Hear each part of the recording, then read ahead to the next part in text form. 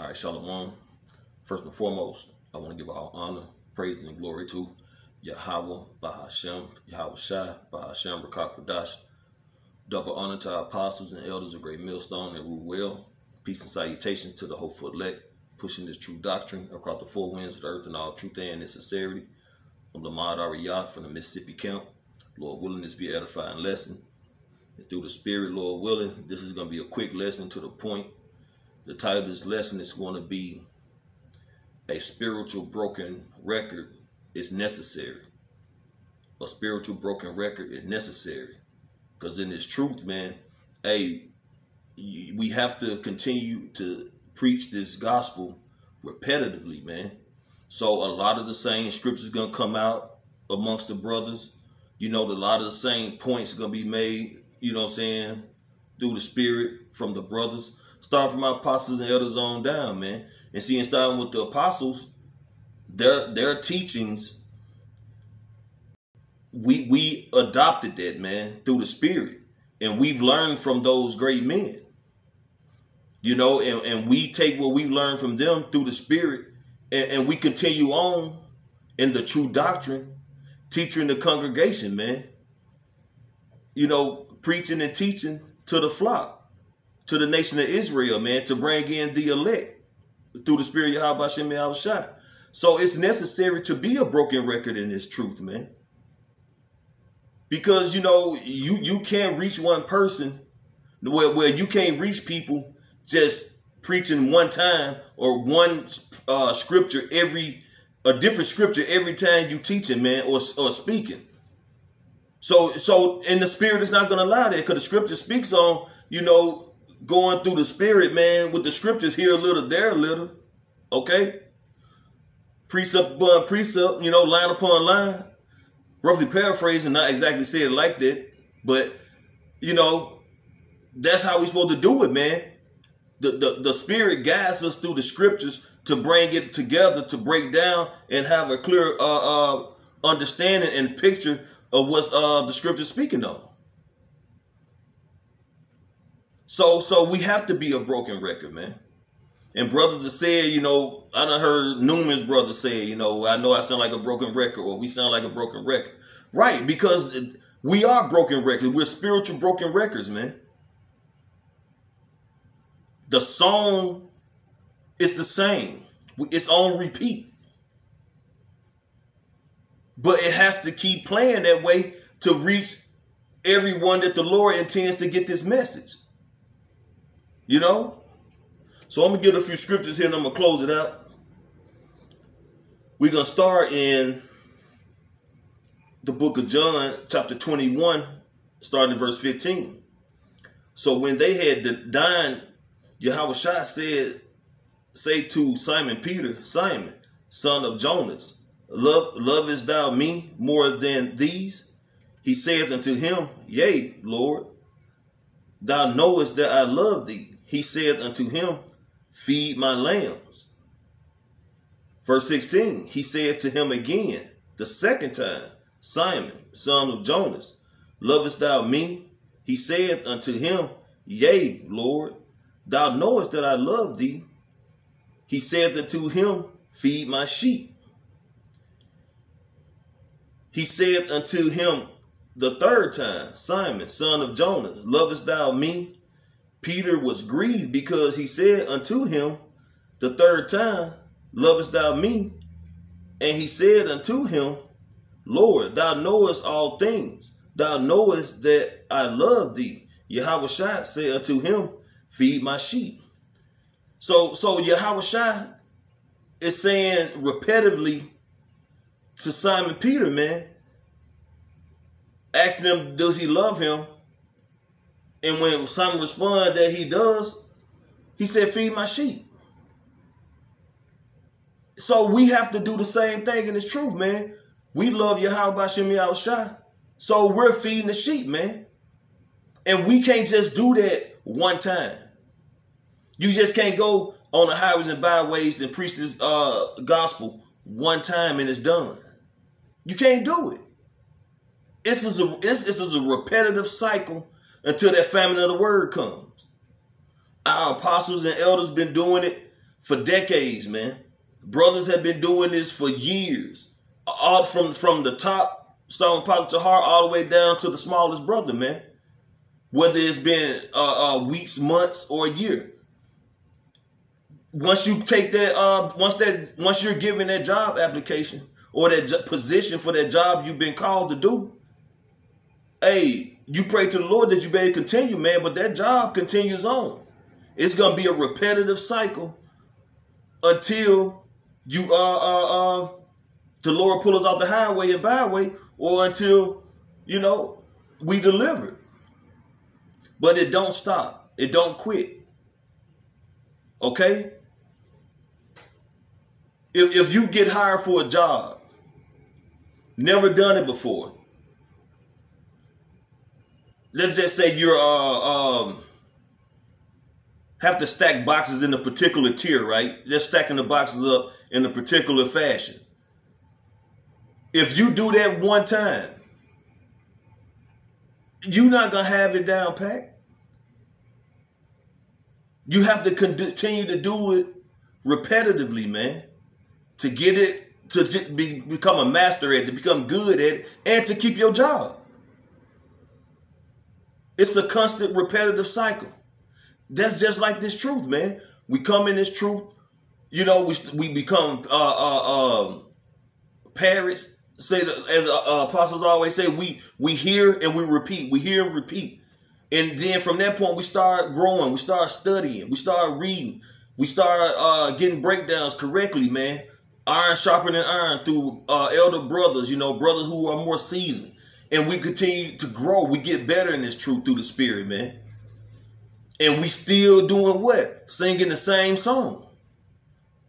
We just have a better vocal, if you will. We just get better at it. And that's all through the Spirit of Yahweh Shem Yahushua. But we're going to continue to sing the same song. Regardless, we sound like a broken record because it's necessary.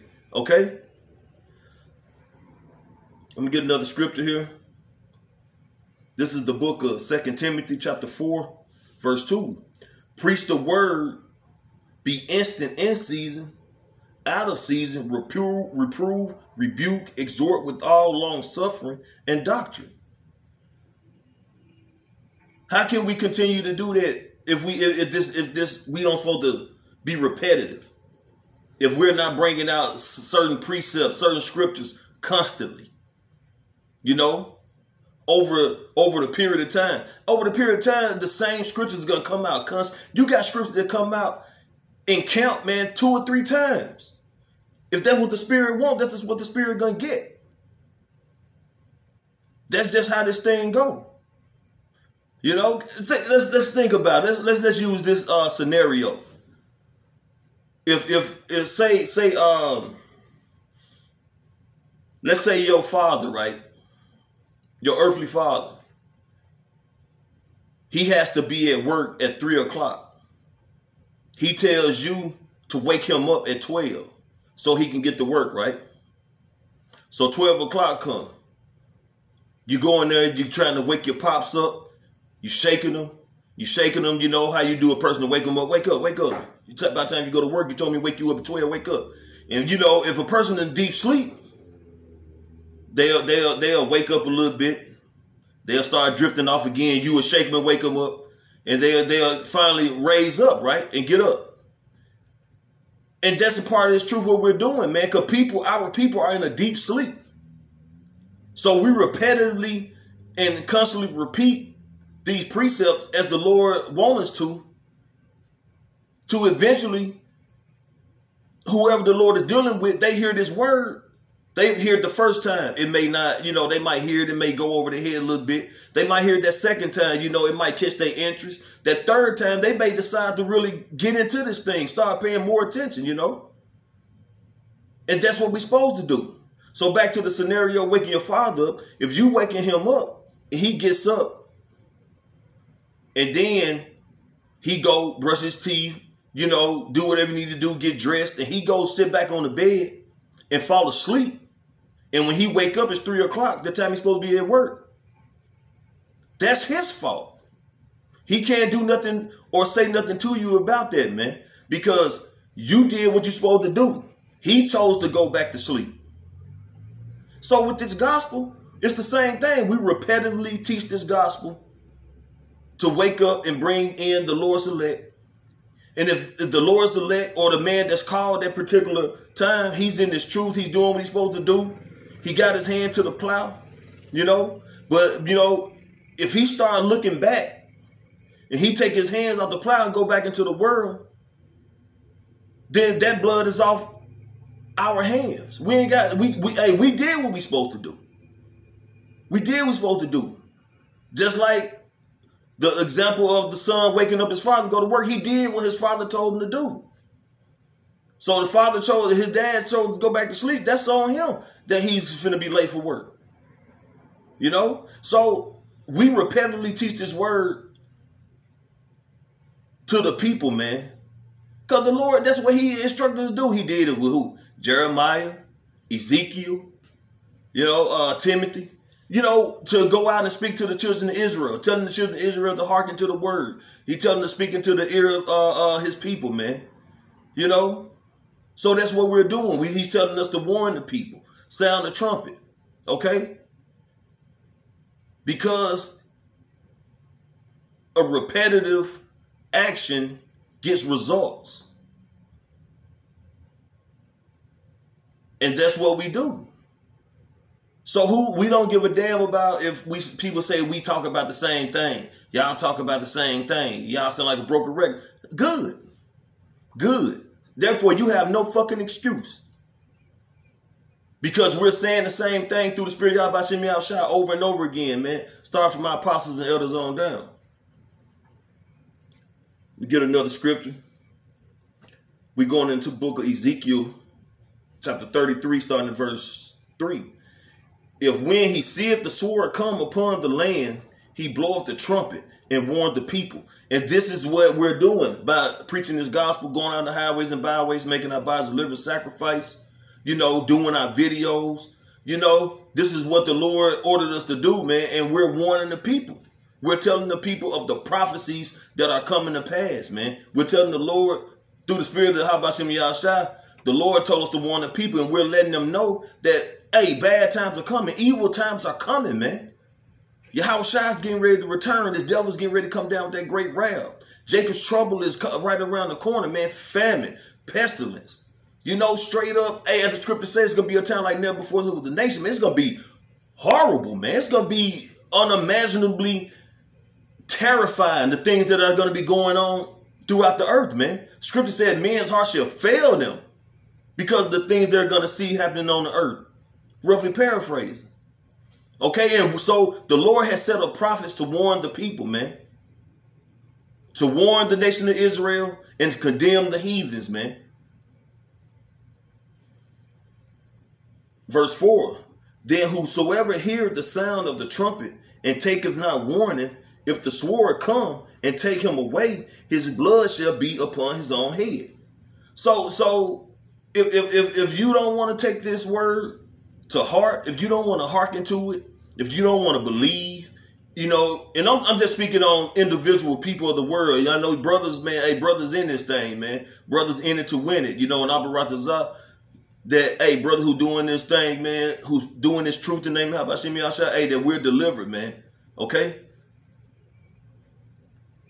But those who don't, in this world, who don't want to, you know, put this word off and humble themselves, repent and come back to the Heavenly Father and the Son, hey, it's gonna